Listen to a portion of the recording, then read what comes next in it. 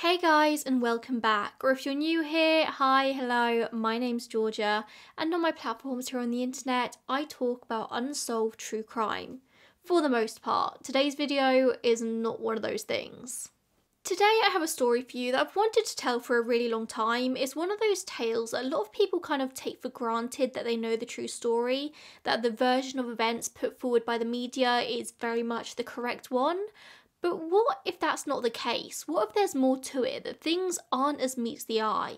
Most of us have probably heard of the infamous 1994 figure skating attack, when Tonya Harding brutally attacked rival Nancy Kerrigan, smashing her knee and ruining all hopes of glory.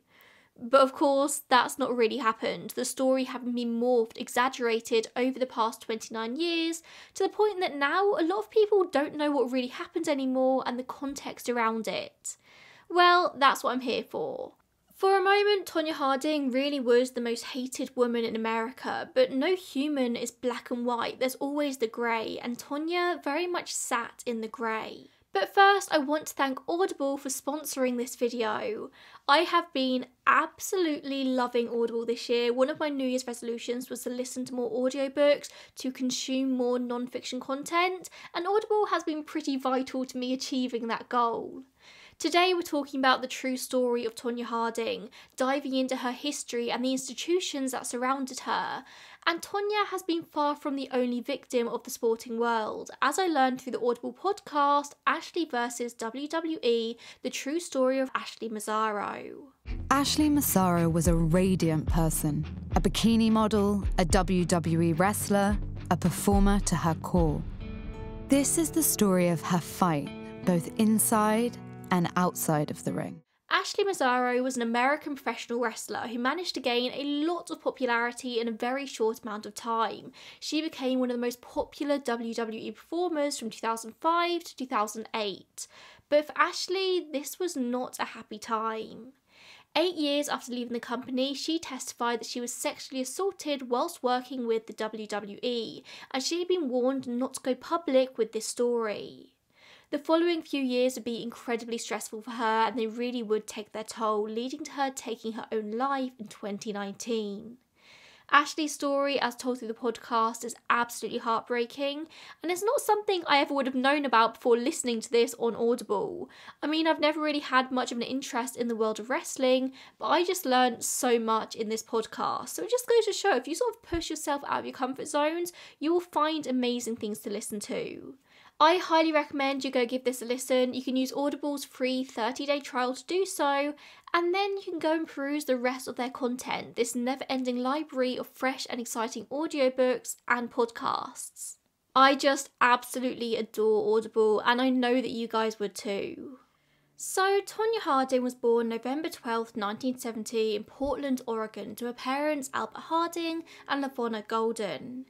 It's very important to note for this story that the Hardings were not a well-off family. Tonya was the youngest of 4 children. Tonya's father struggled to keep down a job due to poor health, and when he did have a job, it wasn't a well-paid one, and her mother worked as a waitress.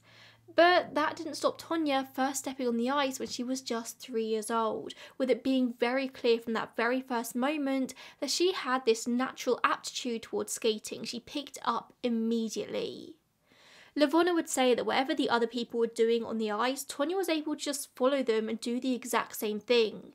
She wasn't supposed to be able to do that at 3 years old, but she could. It was so clear from early on that she had a natural strength and a natural aptitude towards skating that a lot of other kids just didn't really have. Tonya would compete in her first competition the following year, aged just 4 years old, and from there, she was pretty unstoppable. Tonya was raised in East Portland, which is thought by many to be sort of like rougher side of the city, and she started her skating lessons at the Lloyd Centre Mall, like I said, when she was around 3 years old. She would later go on to train at the Clackamas Town Centre Mall, so literally she was learning to skate in these ice rinks in malls, Clackamas surrounded by Chick-fil-A and hot dog on a stick. In her training, Tonya didn't really have a lot of the chances of other skaters. She rose through the ranks purely through determination, grit, hard work, and honestly, a lot of rage, I'm sure. Rage is one hell of a motivator. Tonya's home life was really tough, and where a lot of other kids in a very similar position may have gone off the rails, Tonya channeled it into her sport. It wasn't a given that Tonya was ever going to be able to get to the Olympics coming from her mall skating rink. She had to be the best. I mean, even later on when she was actually training for the Olympics, she was still training in the mall. Ice skating, figure skating is a very expensive sport to pursue. It's much more than just a pair of skates. You've got to pay for costumes, coaches, rink hire, competition entries, travel across the country to and from the competitions. If you're in a sort of tricky financial situation, ice skating is probably not the best sport to put your kids through. I mean, even if you're successful, you're only really able to earn a living through this sport at the very top levels. And even then, you need sponsorships, you need endorsements. And this is something Tonya would struggle with throughout her entire career because brands weren't willing to endorse her. But we'll talk more about that in sort of later in the episode. Sometimes Tonya would skate without a meal in her stomach, without knowing if her parents or later herself would even be able to afford another lesson. The future was always unsure, but she kept at it.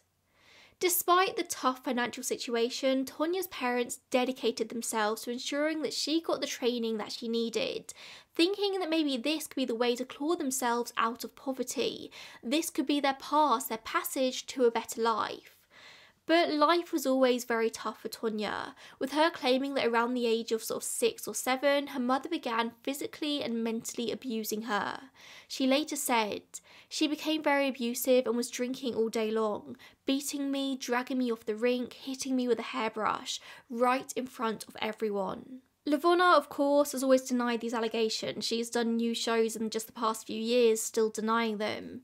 She said that she did hit Tonya once at a skating rink out of anger, but she didn't abuse her. That she lost control as a parent and became abusive. There are people who believe that you have been abusive to Tonya. Well, if I was, I must not have been there. Must have been someplace else because I don't remember it. Not abusive, ever. Corrective, maybe. Not abusive, not physically abusive.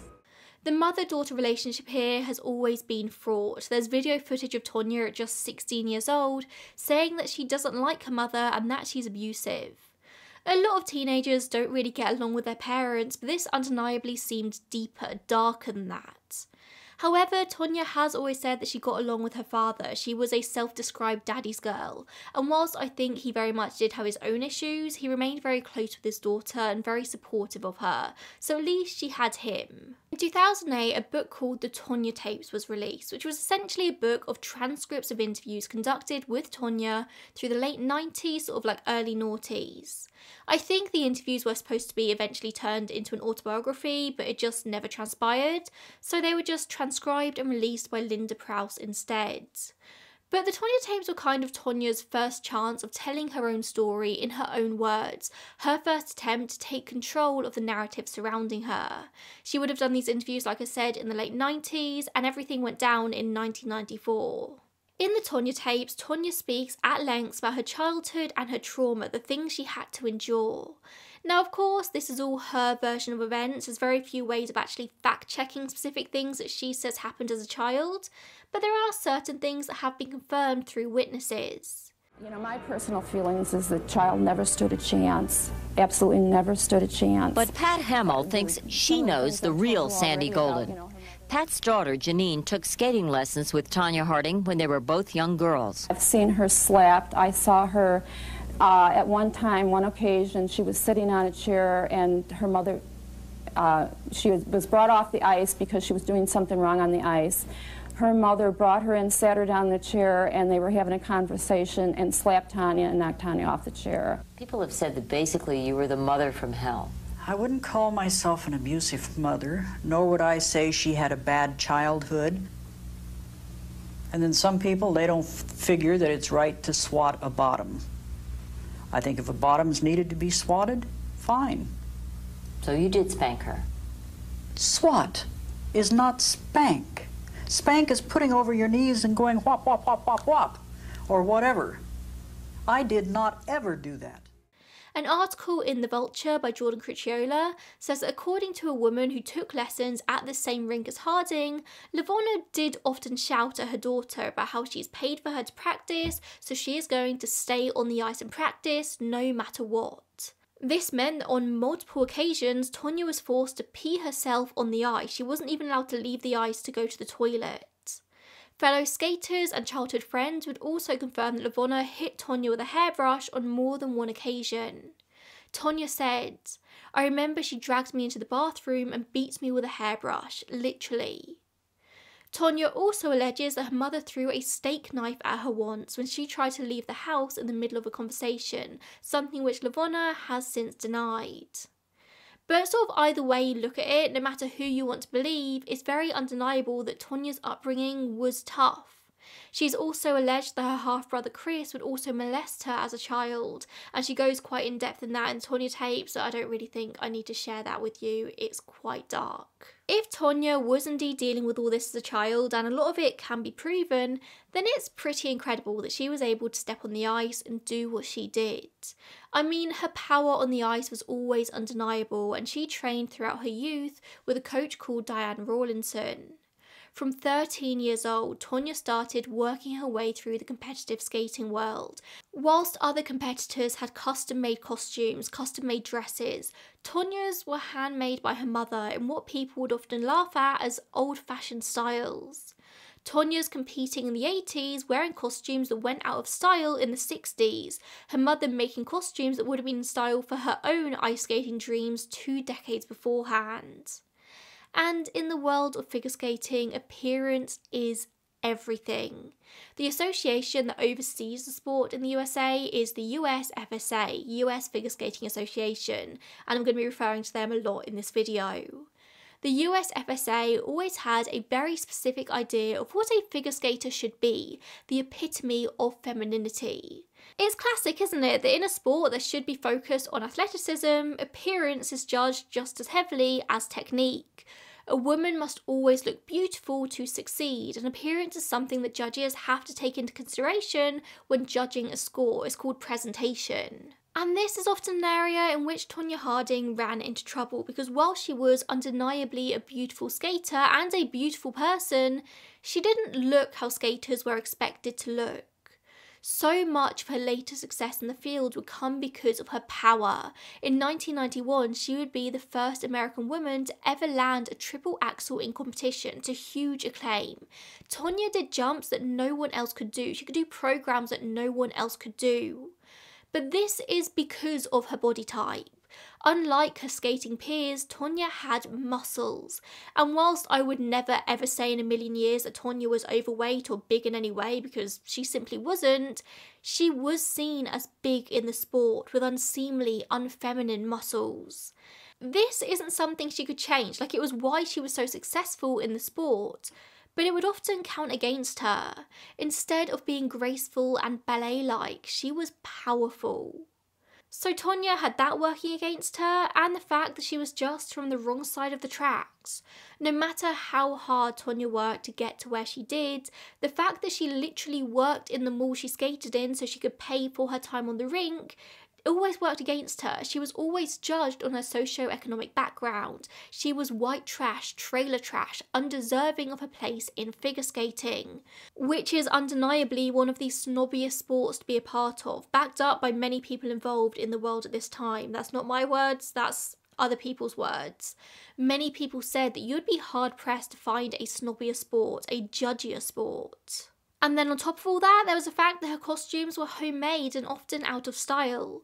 Tonya saying that one year she had a bright pink costume that she'd made herself. She thought it was really, really pretty, but one of the judges came up to her afterwards and said that if she ever wore anything like that again at a US championship, she would never do another. Apparently in response to that, she told them where to go, and that if they were able to come up with $5,000 for a costume for her, then she'd wear something different. But until then, stay out of her face. Rightly so. Tonya grew up as a tomboy in a sport in which femininity was considered optimum. Tonya spent her spare time hunting and fishing with her dad, chopping firewood, smoking and drinking. She was considered to have a gruff personality. She just didn't fit the mould. She had to go on ice and try to perform in what she thought was an acceptable version of femininity, what she thought was the right version of femininity. But no matter how hard she tried, she never quite seemed to get it right. Tonya is a woman, but she was constantly being told that she wasn't enough of a woman, wasn't the right kind of woman. She was always wrong. So the thing getting Tonya down in her competitions was the presentation score, which is made up of 5 factors. You have skating skills, composition, so choreography, transitions, interpretation, and performance. And it would always be the latter that Tonya would fall victim to, because that included scores on how skaters carried themselves and personality. You had to be likeable, and Tonya in the figure skating world just wasn't. There's an amazing article from 2017 by Sarah Marshall, which is called Making an Ice Queen. And Sarah Marshall is the host of my favourite podcast, You're Wrong About. I highly recommend you go and listen to it. But she's also an incredible journalist. I really enjoy her writing. And this article is basically all about how Tonya was turned into a villainess in the eyes of the media and therefore in the eyes of the public. I just have to read you this excerpt from the article because I don't think I could word it any better if I tried. What she didn't understand was what every choreographer, every coach, every advertising executive, every skating official and every judge didn't dare tell her, and something I had to stare at her story for years in the end to finally see. More feminine meant weaker. They didn't want her to put on more makeup or skate classical music or wear more sparkles. They wanted her to look less strong. Tonya's story was where I learned how your wearing lots of blue eyeshadow can eventually be used against you by the public as proof that you are a nasty, wicked, violent person. How not appearing feminine enough in the way society tells you to appear can later be taken as evidence of your role in a violent crime. And so, as Tonya grew, she learnt to lean into her power, into her apparent lack of femininity. Instead of doing her programmes to classical music like so many of her peers, at the 1991 US Championship, she would perform her long programme to the Batman soundtrack, which then turned into Send in the Clowns by Sondheim, and she finished on Wild Thing by Tone Loc. It would be in this very same performance that she would land her historic triple axel, the second ever woman and the first American woman to do so. What perhaps sums Tonya up perfectly is her reaction to this afterwards. She was so excited to land the triple axel that she takes a moment in the middle of her programme to celebrate, punching the air and yelling out. It's not graceful, but it's pure happiness and excitement that she can't help but just let out. She had such passion for her sport. But I've jumped ahead a bit there. So basically, leading up to this point in 1991, throughout the 80s, Tonya is climbing up the circuit. Each win, each appearance, getting her closer to her dreams of the Olympics. And then in the late 80s, something happened in the sport which hugely benefited Tonya. One of the reasons I love my job, I love doing this, I love researching, it is my favourite part of what I do, is because I always end up learning something new, something rogue that I would never usually come across. And I feel like now I have a much deeper understanding of the entire history of figure skating that I just didn't have a month ago. So you see, for years, figure skating comprised of 2 segments. There was free skating and compulsory figures. Now, free skating is basically what we all know today as figure skating, but you might not have heard of compulsory figures, which is pretty much exactly as it sounds. Skaters would have to skate shapes over the ice, with the judges looking for balance, smoothness, and precision. As you became more accomplished in compulsory figures, the more complicated the figures grew. I mean, I'm not talking about just like skating in a perfect square or a perfect circle. Like, these would be like complicated figures that you'd have to skate spot on. Like, the lines had to be exactly over the shapes. I mean, judges would literally have to get on their hands and knees on the ice looking for precision down to the millimetre. It was very, very difficult to be perfect, and it made for a very boring spectator sport. This wasn't exactly something the public would want to come out and watch. This was judges only. And importantly, that meant there wasn't really much money in compulsory figures. And that, I am sure, did play into the International Skating Union's decision to discontinue compulsory figures as part of competitions in 1990. Many countries had already discontinued them in their national competitions, including the USA 2 years earlier, but now compulsory figures just weren't a thing anymore. And of course, as you'd expect, they did have this very mixed bag of responses to this decision. Some people argue that compulsory figures taught skaters indispensable skills: alignment, core strength, control, and discipline. Many argued that getting rid of them and only focusing on free skates would turn skating into jumping contests and simply cause more injuries. I'll leave it up to you to decide whether or not that's true. But the problem was that the two skills, the precision of compulsory figures and the power of free skating, were sort of directly in competition with each other. They juxtaposed each other, so much so that it was impossible to be good at both. So to bring this full circle back round to Tonya, you could already guess why this was good news for her. She had the power, the energy for free skating. She was never quite as good at the compulsory figures. Suddenly, the sport was leaning towards her particular skill set. If I had to guess, I'd say that this is why in the 90s, figure skaters suddenly became celebrities in the media, one of the most popular sports in the USA. I mean, what happened with Tonya Harding very much did lead to this big boom, this big interest in the sport, but even before that point, it was very much growing. The sport suddenly became much more thrilling to watch. It catapulted the skaters' stardom that just had never been seen before. The pressure suddenly put on these young women was unimaginable. Throughout the late 80s or early 90s, there were 3 American skaters that people were watching very, very carefully. Tonya Harding, of course, Kristi Yamaguchi and Nancy Kerrigan. All 3 were constantly vying for the gold, but it would be Nancy that Tonya would often be pitted against, because Nancy was considered to be the polar opposite of white trash Tonya. Now, ironically, Nancy grew up poor as well in a working class family, but her story just played out completely differently. I mean, like Tonya's mother, Nancy's father would work 3 jobs to fund her lessons, even driving the Zamboni at the rink in exchange for lessons. If things kind of played out differently, the pair could have been friends, partners as they rose through the skating world. And whilst I don't think they were sort of necessarily bad blood until the events of 1994, they were constantly pit against each other.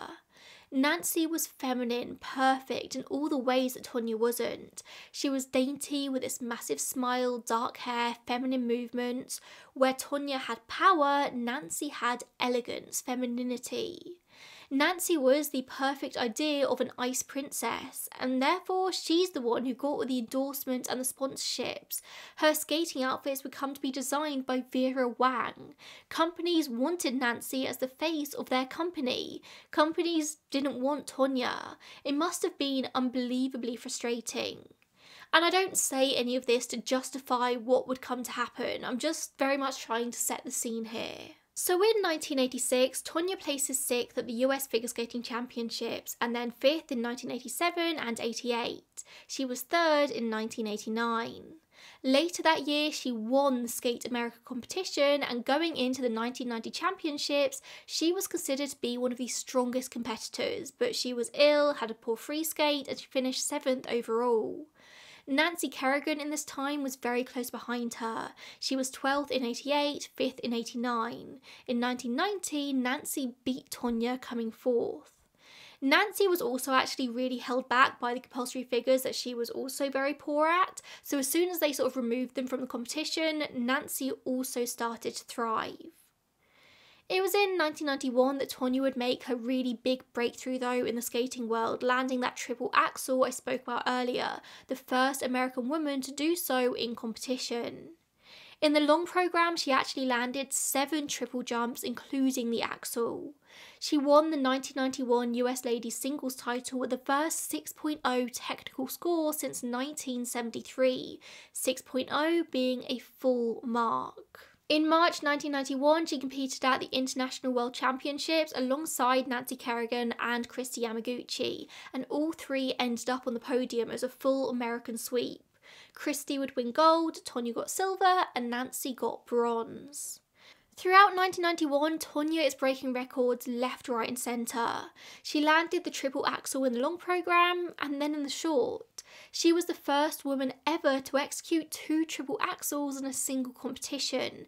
She was the first ever to complete a triple axel in a combination with a double toe loop. This was just a kind of athleticism never before seen in the sport, and as you can imagine, it catapulted her into the spotlight. In the 1992 Winter Olympics in Albertville in France, she finished 4th, so just off the podium.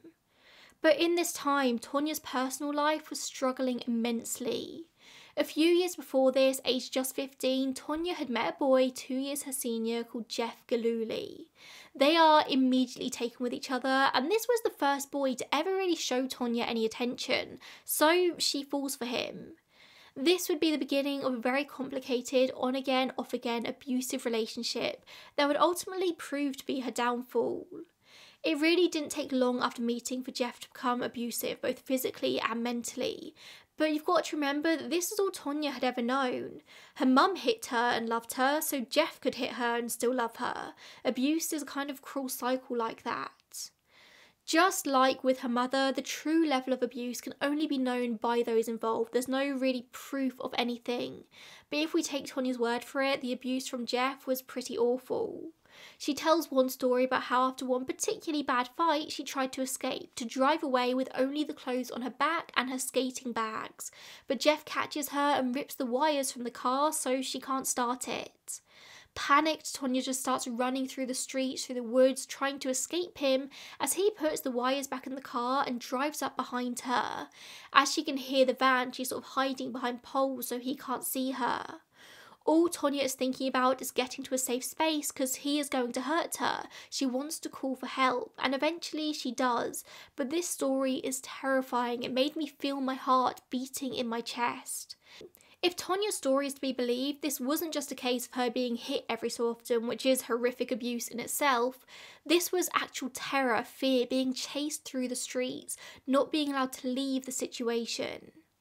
Their relationship was incredibly turbulent, but 4 years in 1990, she marries him, and then just 1 year later, she files for divorce. According to Tonya's own version of events in the Tonya tapes, she talks about how the FSA didn't love the idea of Tonya being a divorcee.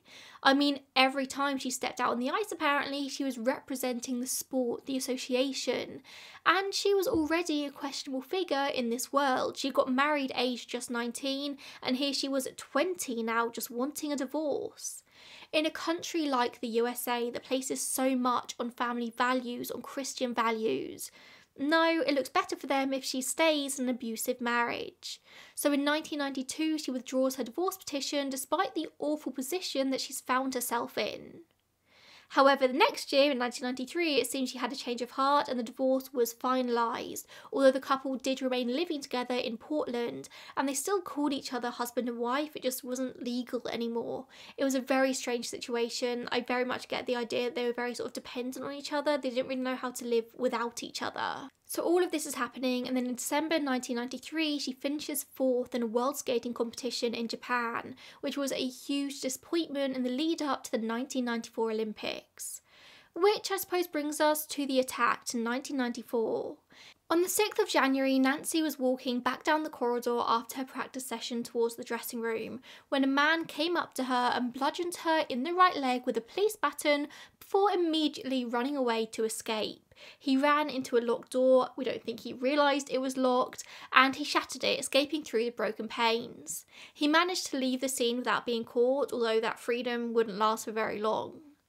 Now, luckily for Nancy, her assailant seemed to have pretty bad aim. He was clearly aiming for her knee, but instead he hit her just above it. What should have been a broken kneecap ended up just being severe bruising of her muscles. It was still immensely painful in the moment, although luckily it wasn't career-ending, although Nancy had no way of knowing that at the time. Seeing as the cameras had been following her for this TV segment, there's infamous footage of Nancy sitting on the floor surrounded by staff, just crying out, "Why? Why? Why?" This footage we broadcast around the world. It was front pages of all the newspapers the next morning, on all the news programmes. This clip is infamous. Now, incredibly quickly, the attention was on Tonya Harding as a suspect for this, or at least it was speculated that she had hired the hitman to carry out the attack. But there had to be a whole investigation before anyone could actually come to that conclusion. It's said that Nancy Kerrigan's coach said immediately, like, look at Tonya Harding for this. 2 days after the attack, Tonya went on to the championships and she won the US title. She came first, meaning that she qualified for the Olympics. Even though Nancy obviously did not skate due to her injury, she was also chosen to represent the USA, her track record speaking for itself. Michelle Kwon, another name you probably recognise, ended up taking home second place and she should technically have qualified, but she was just 13 years old at this time, and I do wonder if that played into the decision to take Nancy instead of taking her. Michelle instead became first alternate. Tonya said to the press in the aftermath of her win that she hoped Nancy would be able to compete at the Olympics, but nevertheless she would whip her butt. Tonya would later say that this was genuine. She really hoped that Nancy would make it to the Olympics because a gold wouldn't truly count if she wasn't competing against the best. But by this point, investigators are already watching Tonya closely. On January 7th, just 1 day after the attack, the police received an anonymous phone call from a woman who suggested that the police talk to Jeff Gillooly, Tonya's ex-husband, and Sean Eckhart, Jeff's friend who was acting as Tonya's bodyguard. Almost straight away, it became very clear that they had something to do with this attack. On the 9th, investigators released composite drawings of the man suspected of attacking Nancy, and 2 days after that, the FBI begins looking into the allegation that Sean Eckhart and Jeff Gillooly had orchestrated this attack. A man, a minister from Portland, tells investigators that he had heard a tape of Eckhart, Gillooly, and a man called Shane Stant discussing a hit. And from there, it all comes together pretty quickly because the very next day, on January 12th, 1994, Sean Eckhart confesses to the FBI, implicating Jeff Gillooly, Shane Stant, Derek Smith, and Tonya Harding herself. Multnomah County authorities quickly arrest both Eckhart and Smith, charging them with conspiracy to commit second-degree assault. Soon after, Stant surrenders in Arizona and he's charged with just straight conspiracy to assault. All of this is pretty common knowledge within the media and the skating world, and figure skating officials meet to decide whether Tonya should be allowed to compete in the Olympics the very next month. In the end, it's decided that she should be allowed since no actual evidence had emerged to suggest that she was involved or had any prior knowledge of the attack, and she repeatedly denied any involvement. Although very quickly after this, she was under investigation by the FBI. At the same time all this is going on, Nancy resumes practicing, her legs healed within 10 days. She held a press conference after most of those involved had been charged, in which she tried to remain positive about her Olympic chances. On the 18th of January, so 12 days post-attack, Tonya underwent questioning by both the DA and the FBI, an interview that lasted for over 10 hours. During the interview, she insisted that she knew nothing of the attack, that the most she'd been involved was dropping Jeff off and picking him up from Sean's house on the 11th of January. She didn't know what was happening in the house, they were friends, they hung out a lot, apparently she dropped him there all the time. He was warned in this interview that whilst concealing criminal knowledge didn't violate Oregon law, it did violate federal laws if she lied to the FBI. And I suppose this is where the entire mystery in this episode lies, because to this day, no one really knows the true extent of what Tonya did and didn't know. No one knows how much she was truly involved in this, although of course people have their many opinions. Tonya would go on Diane Sawyer and say that she'd done nothing wrong. Jeff Gillooly first testified in front of the FBI 20 days after the attack, and his testimony was as follows. He said that in early December 1993, Tonya called him upset about her placement at the NHK trophy competition. He said that he was also upset on her behalf and was later talking to his friend Sean about the politics of the figure skating world, which is when Sean pondered what would happen if Nancy Kerrigan were to receive a threat. Jeff said he immediately liked the idea and they started to plot an attack, injuring Nancy. According to Jeff's version of events, Sean wanted to keep the idea secret from Tonya, but Jeff thought it would affect her performance if she thought there was somebody out there going and attacking figure skaters. It might mean she performs worse. So he claims that he told her about this, and he said that she thought it was a good idea but was very sceptical about Sean's ability to plan such a thing. And it's worth bearing in mind that at the absolute worst, if you believe everything Jeff says to the letter, this is the full extent of Tonya's involvement in this attack. That it was mentioned to her and she said it was a good idea, maybe she dropped him at a few meetings. She wasn't actually involved in the direct planning or the actual attack. I'm not saying that makes her innocent by any stretch of the imagination, but people seem to have this idea that Tonya was the one who personally attacked Nancy Kerrigan, that she was much more involved than it's thought that she is. You've got to remember that Jeff may have had ulterior motives for wanting Tonya to look bad. She had publicly denounced their relationship in the days before this testimony, and she was doing everything she could to distance herself from him in the media to make him look like the bad guy. I'm not saying that he is 100% lying, nor am I saying he's 100% telling the truth, only he knows that. But I'm just saying we can't take his word at face value. But he did have no reason to protect Tonya at this point. Protecting her was only going to be worse for him, and we know he was abusive. He didn't necessarily ever have her best interests at heart. Eckhart would also testify that on January 1st, 1994, he met Jeff and Tonya at the rink, and Tonya told him, "You need to stop screwing around with this and get it done." Eckhart spoke on the phone with Derek Smith, an acquaintance he used to work with, to organise the hit. Smith quoted $4,500 to do it. Jeff said all they had was $2,000, so they settled on that at this point. At this point, they were doing all of this for just $2,000, but more money would come in the future. There was also talk of a permanent position as Tonya's bodyguard for $1,000 a week, which is something they'd be able to afford if Tonya got the gold medal. This was why they were doing this, so Tonya could win the gold medal and then have the money on the back of that. Like, surely she was going to get more sponsorships, endorsements, media deals if she won the gold. This was the ultimate. On Christmas Day 1993, Jeff received a message on his answering machine from Smith asking for more details about the plan, and he claims that then he called Eckhart to cancel the deal. He was having cold feet. But Eckhart replied that Smith was already driving to Portland to see it through, and that he needed more information about Nancy. He said he needed a photograph of her and the location of the ice rink where she practiced. Now, what is possibly the most damning evidence against Tonya in this case is that 2 days after this, she phones her friend Vera and asks her where Nancy trains. She tells Vera on the phone that she had a bet with Jeff that she wanted to win and she needed to find out. Vera then finds out the information and calls back later, leaving a message that was quite difficult to understand. Tonya wrote out on a scrap piece of paper, Tony Can Arena, instead of Tony Kent Arena. Now, this is pretty damning evidence. It certainly seems like she's trying to find out where Nancy trains. However, it's not solid proof that Tonya knew anything. For all we know, Jeff really did engage her in a conversation and a bet about where Nancy trained. Or maybe she was involved. What we do know is it wasn't enough for the FBI to say 100% that Tonya was involved. On December 27th, Derek Smith and his nephew Shane Stant arrived in Portland and drove to Eckhart's home, asking for a meeting with Jeff the very next day. Tonya would be the one to drop Jeff off at this meeting, but she denies knowing what the meeting was about. She said he spent a lot of time with Sean, they were friends, why would she think anything of it? In this meeting, Jeff and the other men discussed the details of this attack. They brainstormed ideas. Jeff said that he wanted Nancy out so Tonya could win the Olympic gold and get all the monetary opportunities that came with that. Eckhart suggested cutting Nancy's Achilles tendon, running her off the road with a car, or just plain murdering her.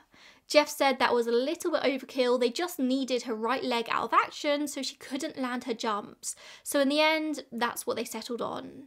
The plan was set into action for early January, but honestly, the whole thing was like something out of a comic, like Tweedledum Tweedledee. And I say that because no one was seriously injured here. Nancy was fine very, very quickly. Shane Stant was the one chosen to carry out the attack, and after Christmas, he flew to Boston and checked into a hotel, staying there for 2 nights before deciding to go to the Tony Kent Arena on Cape Cod where Nancy practiced. On New Year's Eve, he heads for the rink, not realising that Nancy had left to go and bring in the new year with her parents. So he checks into a motel room and just waits for Nancy to return, which she does on Monday, January 3rd. But the weather was awful, so she was only there for a very short time before having to fly to a costume fitting in New York and then on to Detroit for the competition. He completely missed her. Knowing that she'd next be moving on to Detroit, he buys a bus ticket for a 20-hour trip on a Greyhound bus. Once he finally arrives in Detroit after 20 hours, he checks into a Super 8 motel under his own name, just like he'd done at the previous hotels as well. And he was also clearly captured on the security camera. A hitman this is not. Once in the room, he rented a video player and 2 adult movies, clearly making the most of his time on his own. He also made multiple calls to Arizona, Oregon and Detroit, and he rented a brown car from an Alamo rent-a-car agency from just down the road. As Shane Stant went to check out the Cobo Arena, where Nancy was now practicing for the championships, Sean Eckhart goes to a grocery store back on the West Coast and wires him $750. The same day, Derek Smith boards a plane and meets Stant at Detroit Airport. From there they got pizza and went back to the hotel. On the day of the attack, the pair went to the arena to assess the place, and then Smith goes to get in the car. He parks it on the street where he could see the glass doors very clearly. Shortly before 2:40 p.m, Stant makes his way into the corridor that led from the ice to the dressing rooms. Moments later, Nancy Kerrigan comes off the ice and Stant approaches. He crouches and swings a baton into her legs as if it was a baseball bat. Her leg gave out underneath her when it made contact. Immediately, Stant then runs to the door to escape, but he realises that it's locked, it's chained and padlocked. They literally went to the arena to case out the place and didn't check to see if the door was unlocked. People would report hearing a frantic pounding as he attempted to escape, and panicked, he just lowered his head and charged at the door like an animal, forcing the plexiglass out of the frame and just crawled through. He jumped in the car and the pair drove away. Shortly after this, Smith phoned Eckhart and he wired him $1,300.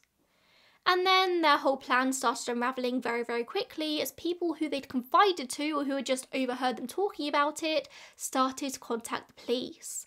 Mastermind criminals, they were not. They were always going to get caught. They were called hitmen in the media. Even nowadays, people call them hitmen, but that maybe suggests that they were professionals. They weren't. These were just opportunists. The big question has always been, how much was Tonya Harding herself involved in this? The media narrative since would lead many of us to think that Tonya had personally been the one to attack Nancy, that she is the big bad villain in this story, that she was evil. But at most, Tonya was guilty of knowing about the crime before the fact, maybe for agreeing to it. When it came to the actual planning, the details, actually carrying out the attack, she wasn't involved, she wasn't responsible. A woman being absolutely vilified for over 2 decades for the actions of the men in her life, for the ideas of men. It's almost cliche. I am not saying that Tonya Harding was innocent, but the way this would sort of blow out of proportion was insane. What Tonya did eventually confess to towards the end of January was that she found out about the conspiracy to attack Nancy only after she won the championship, and then she failed to give the information to the authorities. I would like to begin by saying how sorry I am about what happened to Nancy Kerrigan. I am embarrassed and ashamed to think that anyone close to me could be involved. I had no prior knowledge of the planned assault on Nancy Kerrigan. I am responsible, however, for failing to report things I learned about the assault when I returned home from nationals. Many of you will be unable to forgive me for that. It will be difficult to forgive myself. When I returned home Monday, January 10th, 1994, I was exhausted, but still focused on the national championships. Within the next few days, I learned that some persons that were close to me may have been involved in the assault. My first reaction was one of disbelief, and the disbelief was followed by shock and fear. I have since reported this information to the authorities.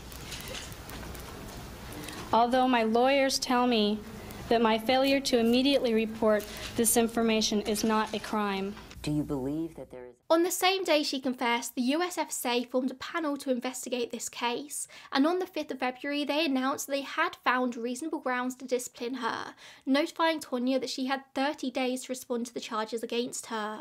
2 days later, the USOC, the Olympic Committee, announced that they would conduct a disciplinary hearing in Norway, completely independent of the USFSA's investigation. On February 9th, Tonya filed a $25 million lawsuit against the USOC because bylaws required that she receive 30 days notice of a hearing.